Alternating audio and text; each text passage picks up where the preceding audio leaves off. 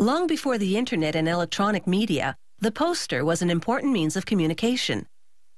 These lithographed notices were used to sell everything from soap to political propaganda. Today, they're being painstakingly restored to preserve both the artistry and history behind them. These are the signs of a different time, and decades later, the bold artistry of these poster lithographs is still an attention grabber. Some vintage posters can be worth tens of thousands of dollars, which makes them worth restoring and preserving. Posters often become brittle and break along the fold lines. So first, this restoration specialist reassembles the torn sections and examines them to determine if this poster can be saved. He decides to proceed. He loosens old tape with solvent and carefully peels it away. Next, he separates the poster sections with plastic mesh to keep them from sticking together in a bleach bath. The bleach gently removes dirt and mildew to reveal the vintage poster's original colors. He presses out air pockets between the layers to maximize its effect. While the pieces of this poster dry, he prepares a paste of water, wheat, and calcium. The calcium will counteract the acid in the vintage paper, preventing further deterioration. He rolls the wheat paste onto a big sheet of acid-free paper, and he spreads more paste on a piece of linen-textured cotton. He then presses the paper to the fabric, and they adhere. He now has a big piece of fabric-backed paper. He rolls out the air bubbles and excess paste for a more even surface.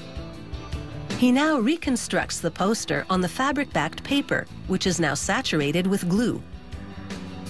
He works carefully and quickly to put the pieces together before the glue dries. One false move, and he could make a real mess of things. But experience pays off. He aligns the four sections perfectly. The glue dries, giving the vintage poster a solid backing. He flips through a collection of paper scraps in search of one that's similar in texture and thickness to the posters. He'll now use it to repair the poster's ripped corner. He traces the outline of the tear onto transparent paper. He cuts the scrap paper along the traced line, producing a new corner for the poster, one with exactly the right profile. He sands the edge a bit to give it a more gradual slope. He brushes vegetable-based glue onto the cutout.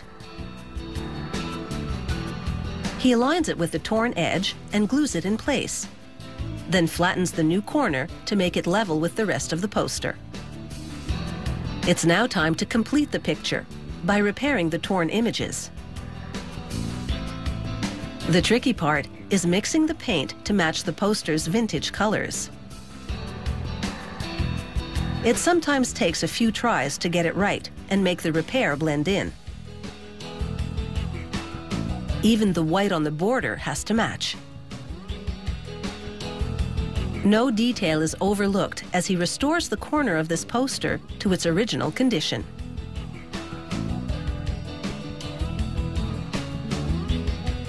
He touches up the rest of the artwork with watercolor pencils, applying color heavily or lightly where needed. And with a practiced hand, he makes all the flaws and fold lines disappear. By the time he's done, the vintage poster will look good enough to frame. With all the details now covered, he trims the poster on all sides and examines his work for imperfections. The repairs have to both look and feel real.